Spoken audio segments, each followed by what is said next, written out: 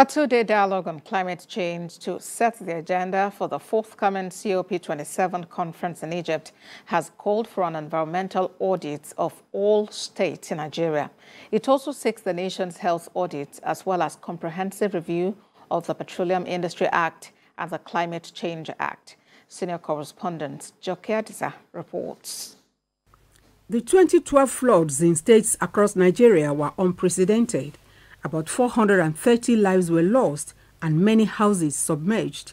This year's rains have been following similar trends as states, including Kogi, Borno, Lagos and others, count their losses. Such is the worsening climate conditions not only in Nigeria but across the globe.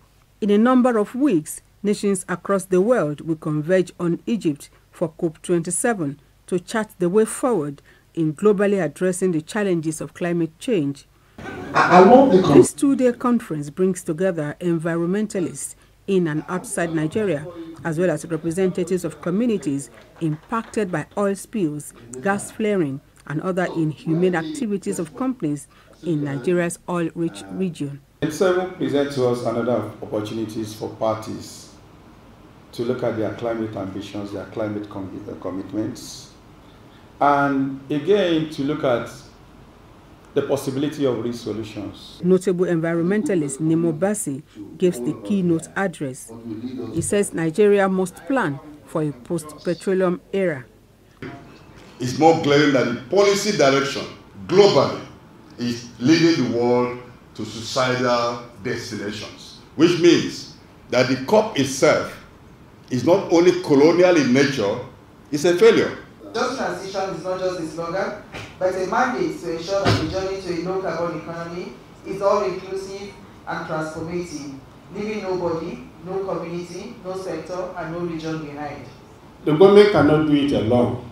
All hands have to be on deck to see that we fight this cause together.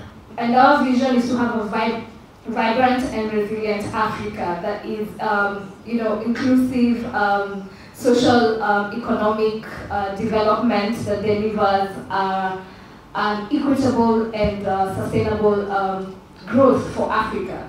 So much has been said about the damaging effects of climate change at this conference, but the consensus is the need for the nation's youths to take policymakers to task if the desired change is to be effected.